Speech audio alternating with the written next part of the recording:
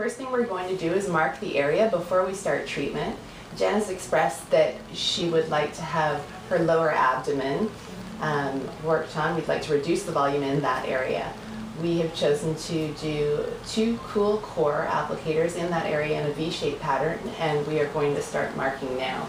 We are going to mark the peak of the bulge first, and from what I can see, there's one peak, and here's the other, and that's the volume we are going to try to reduce. The applicator will fits perfectly on her. We'll mark the area clearly, so when we do apply the applicator, we'll have a clear target, and we know exactly where we'll be treating. What we'll do is put on one of the barriers between the machine and Jennifer's body. It's gel that allows the applicator to slide the skin inside of it, and it is cold. I place this applicator, there is going to be tugging, pulling. It'll be a little uncomfortable for the first 5 to 7 minutes, but that feeling will subside once the freezing starts to kick in.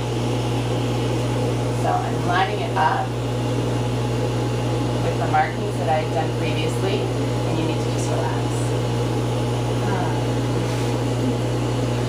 Okay.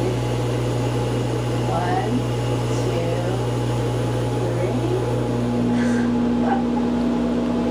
Okay, yep. And when I look in the side of the applicator, I can see that the draw is above the bar, exactly where I want it to be. So we've got a great draw, which means her skin is against the chilling plates, which is exactly where we want it to be.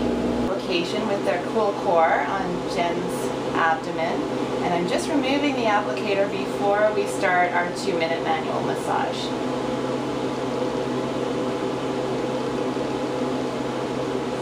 So how was the procedure, Jen? Did you find it tolerable? Yeah. So yes, it does look a little bit odd initially, but that is the frozen area that's been between the 2 plates in the applicator. And now for 1 minute, I break down that frozen area.